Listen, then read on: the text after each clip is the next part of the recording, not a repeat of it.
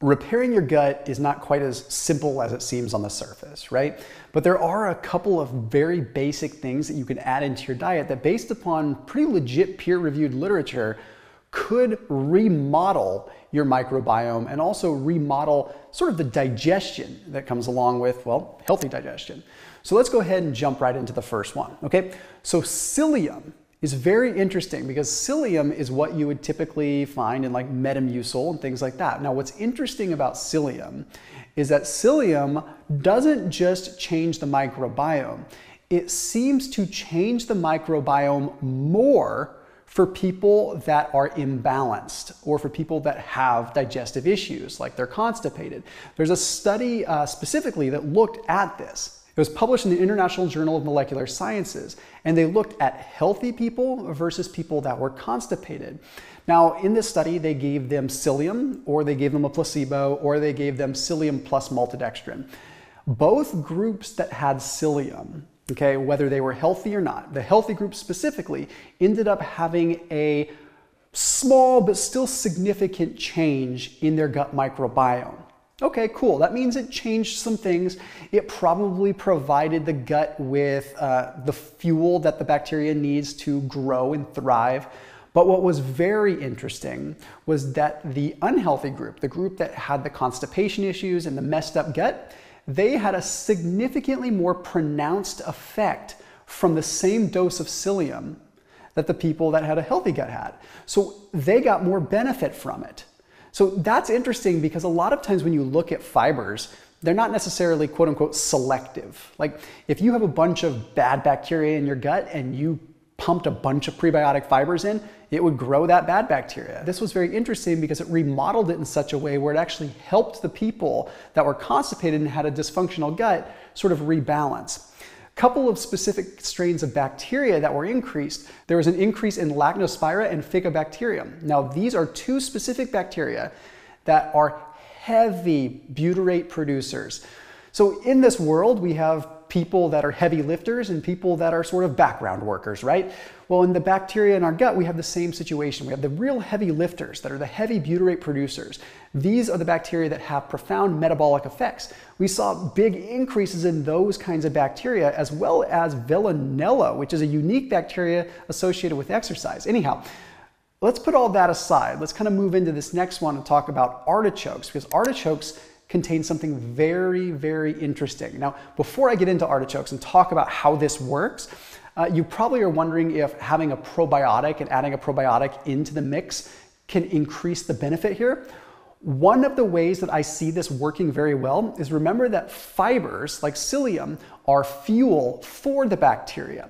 So if you use a good probiotic and you add that into your diet, you're adding the bacteria into your gut, and then it's your job to take care of that bacteria by feeding it the right kinds of fibers.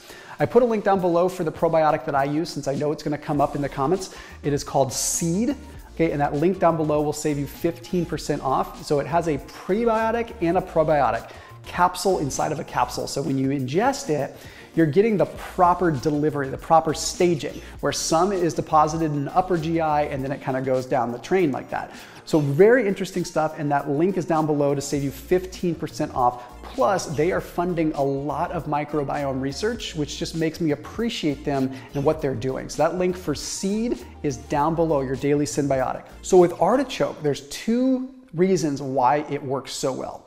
One, it contains a very long chain inulin. Now, inulin we see in food packaging all the time. We're like, oh, inulin, they added inulin, because you see it in like chocolate and stuff like that. It's a binder and it gives bulk, okay? But inulin is a unique soluble fiber. And when you look at the research, particularly one study published in the British Journal of Nutrition, they looked at 10 grams of inulin over the course of 16 days in individuals, and they found that inulin specifically increased bifidobacterium, which is a bacteria that is very much so associated with antioxidant effects and creating B vitamins. We can literally create B vitamins in our gut, and B vitamins play a tremendous role in, guess what? Carbohydrate metabolism. So one of the issues that a lot of people with a gut dysfunction have is when they consume carbohydrates, they get bloated, and they automatically assume, oh, I can't have carbohydrates, I get bloated.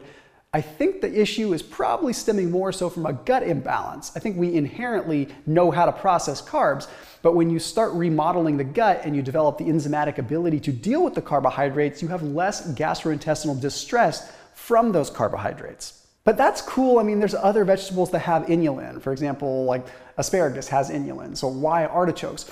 Well, artichokes contain something called cynarin. And this is exceptionally important if you follow a higher fat protocol, which, whether you're low carb or not, if you consume a fair bit of fats, this is important. So the Journal of Phytomedicine published something really interesting. They found that overall, when you consume things like cynarin from artichokes, it increases chlorhesis, which is bile secretion. Now, bile is secreted by our liver and our gallbladder. Gallbladder kind of acts as like a storage facility for bile that's produced by the liver, and then it secretes it.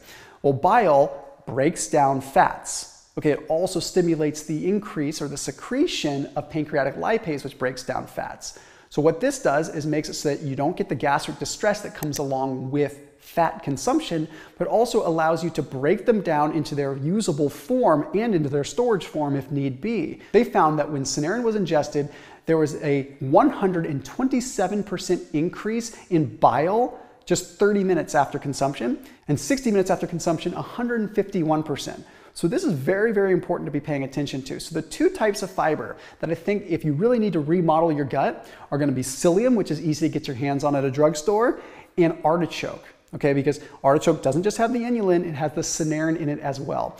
And just to give you an extra little bonus here, if you really want to polish it off, very interesting research that came out in the journal Cell in 2021 that found that if, in addition to fiber, you add some fermented food, like maybe fermented dairy, like kefir, or maybe a little bit of yogurt, you actually increase the microbial diversity.